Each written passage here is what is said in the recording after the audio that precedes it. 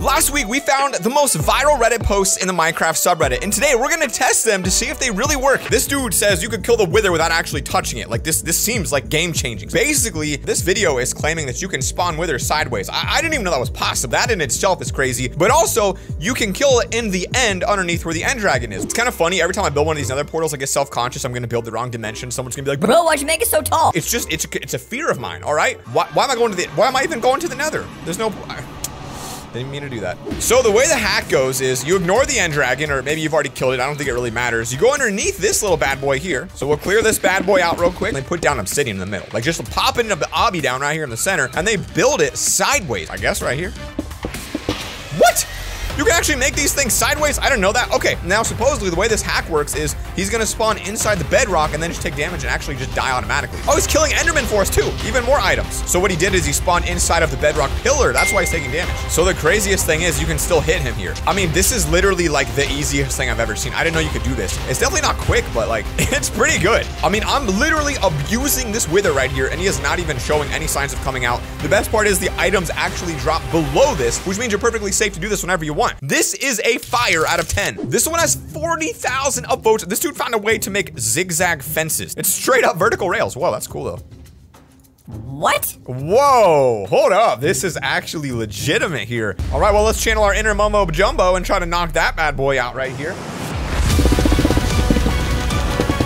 I mean, I think that's actually it. Like, I think that's literally all you need to do. You don't gotta be a redstone expert. I mean, it's like 6 blocks. You literally can't beat this. So let's give it a shot.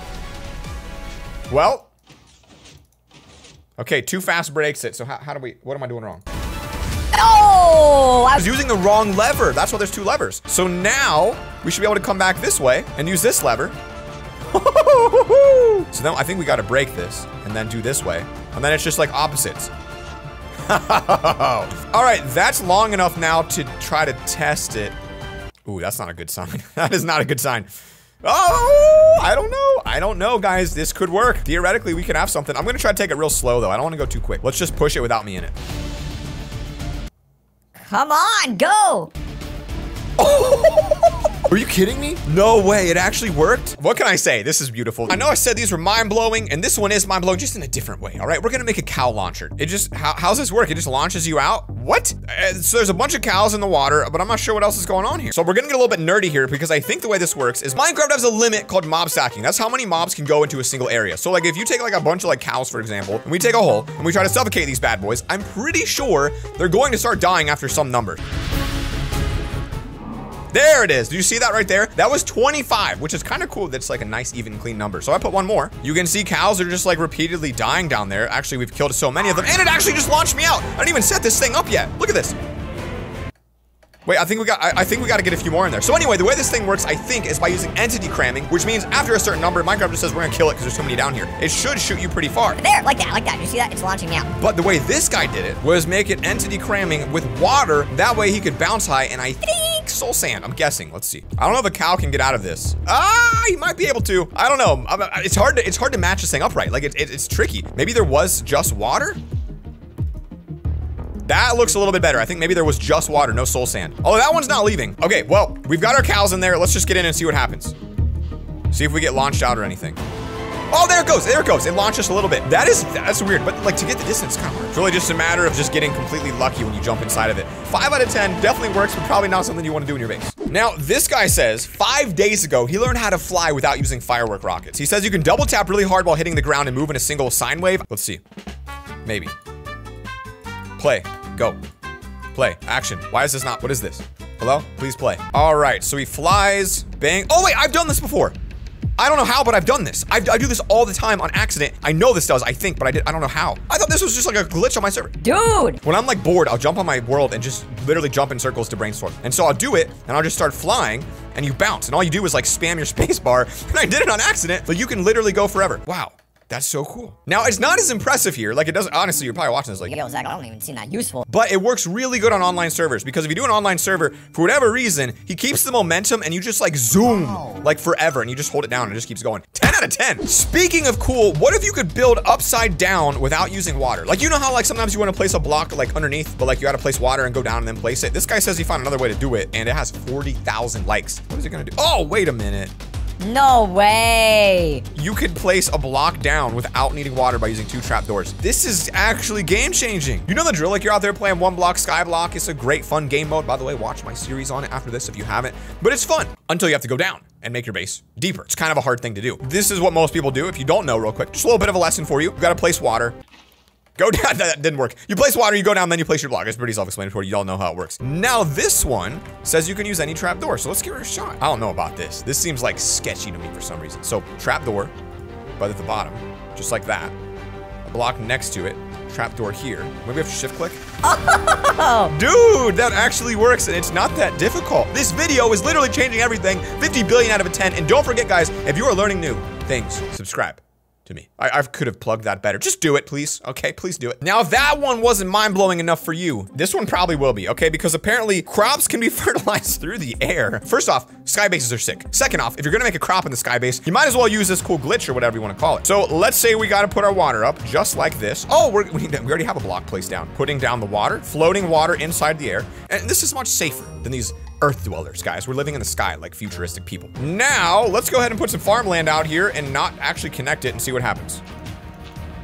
This is gonna be really weird if it actually works. Like, I feel like I want even— Oh, it's working! Look at that! So you could do like an entire ring around the outside. That's actually 2 block spaces, so I could do this.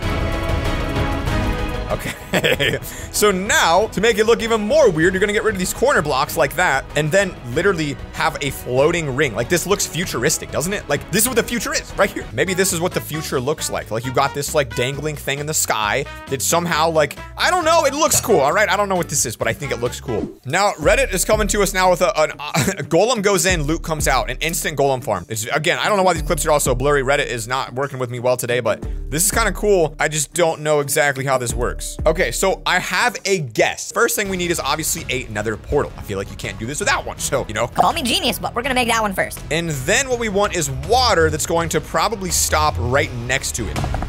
I have not memorized how far water goes, so I'm not sure what this is gonna look like. Oh, that looks good. Okay, okay. Now, what you want above is probably like a golem breeding machine. If you don't know about those, we've covered that on the channel. I'm just gonna spawn them in to make it easier. I don't wanna make the whole breeding chamber. What they're gonna do is they're gonna go and then get sent to the portal. And let's see, they're gonna face this way. And somehow we have to immediately kill them. We want lava like right here. So like that is like the lava. So I'm assuming when they come through, they'd instantly hit that lava and maybe die. So they're gonna come in, lava's here. This is gonna collect the items. And then theoretically it would connect to droppers, which would spit the items back. This is kind of confusing because then you got to use some redstone to automate it. I don't like where this is going. It's getting a little bit much. These are gonna come down.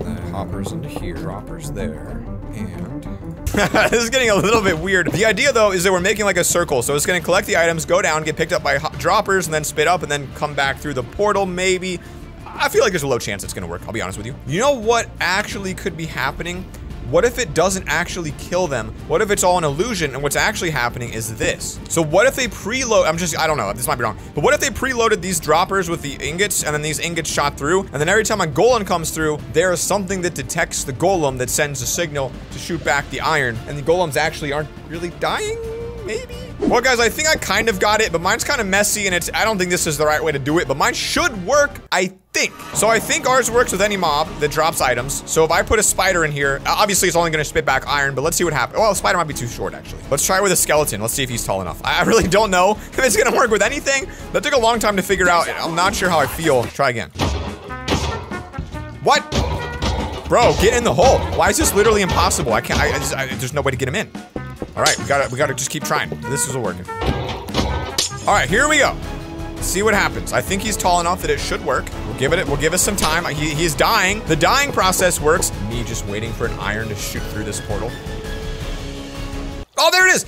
There it is, we got the iron, it just came through. So it came out and then you can pick it up. So I'm pretty sure I did mine a little bit wrong, but it does work, it is functional, 2 out of 10. So here's a pretty crazy trick. This guy with 43,000 upvotes named I Love Vinegar learned that you can turn any world into a hardcore world by dying when you fall into the nether portal. So he's up top, looking down into the ground, and then says you die in the nether portal. So we're going in survival mode, jumping down. He died. Oh, he died while traveling to the nether. And then when that happens, you can't respawn. And so it makes your world hardcore. This is actually kind of scary because if you do this to someone, they'll never be able to respawn. I feel like the best way to do this would be, hear me out, create like a giant, very thick tunnel like this and set it all to obsidian, and then dig a hole straight down, right? So we're just digging a straight down hole. That way when you fall, you're pretty much guaranteed to hit that one spot right there. So I think this is gonna work for us. We're gonna walk this way and we're just gonna press forward and see what happens. Going to the portal. I can click respawn right now, but let's see what happens. Oh, look, I mean, I don't know. I mean, I can still click it, but it's taking me back and forth. Like it kind of freezes up for a second, but I can still click it, right? I'm gonna click it and see what happens. Okay, well, that obviously did not work for me. Now, there's a lot of MLGs, but you can MLG with flint and steel. Take a look at this. If you light the ground on fire, and again, I'm sorry about the quality. I don't know why it's doing that. What? You can jump up like 3 blocks high with flint and steel? How are they doing that? They're launching into the sky. What? So basically, he like jumped and there's specific timing. Okay, that didn't work. Let's try it again. Okay, that didn't work. Let's try it again. What is the right timing? Do you delay it? Oh, that was, oh, wait, I think I had it. Oh, I got it. Look, I think. Ready? I mean, it feels like it's setting me higher. Yeah, it is. So what you want to do is like jump, and then when you're in the air, take the damage, and that boosts you a little bit higher. So I'm gonna see if we can jump like 2 blocks tall, like right here. I'm gonna put it down and see if this is possible. No, don't do that. Don't walk into a corner. You gotta really time it. I didn't get it. His is going a lot farther though, I feel like. Oh, I did it. Look at that. I did it. Oh, dude, that's actually sick. Put it next to this tree. Can I get up there? Okay, maybe not like that. Let's try it again. Oh boy. No. Oh, okay. Well, we'll assume that I could have if I had done it better. Now, this next one's pretty useful for like manhunt, all right? I think, because apparently drip leaves lets you stop people from chasing you. So if you're running on water and place drip leaves, you can bounce on them and run, but they break and then other people can't bounce on them. So people aren't gonna be able to chase you as quickly. I'll be honest with you. I don't feel like these icons are it. They don't look right, do they? They don't look like the right Minecraft items to me. Something about them feels off. So we're in 1.7. So I believe this is what the drip leaf is, and it breaks, and then you can't stand on it. So let's see how hard this is. Okay. Oh, wow. Well, it's actually a lot less useful than I thought because it has to come from the ground. So you can't really do that in an ocean. It has to be just 1 block deep. A pond that is only 1 deep. Okay, this might work. I mean, you got to be really careful about it. Okay, so it works. I think it's good to have with you, but like the fact that you can only do it if it's 1 block deep kind of sucks because, I mean, you can really kind of just run on the edges. I mean, you need a very specific type of water for this to work on. 2 out of 10. But the newest version also has a hidden vine door you can use using maps and ladders. 60,000 upvotes. Look at this thing. So it looks like a bunch of maps on the wall, or a bunch of a bunch of picture frames. He puts a white map over it and then vines right behind it. Wow. So then you could be able to climb it like without, wow. That's actually sick. So you're gonna put down your item frames. So you gotta put the map down first. So I'm not gonna use the white map. I'll just use this one because it'll still give a weird effect. And as you can see, we're putting down vines right behind this. So you can make it really whatever you want it to look like, any design. You could actually design like a different style of ladder. Like you could make a map of a ladder and then put it here. And when you walk up to it and climb, it's gonna let you go up. You could make a rope, a ladder, a vine, a swing, anything that lets you go up, even like spider web. I mean, that's cool. All right, guys, this next hack's absolutely crazy. It's gonna turn this block of copper into a block of gold. All you gotta do is hit the subscribe button in 3, 2, 1. Boom, it worked. That was stupid, but guys, you're not stupid. So subscribe to this channel. See you guys tomorrow. Look at that screen. Click here for more. Peace.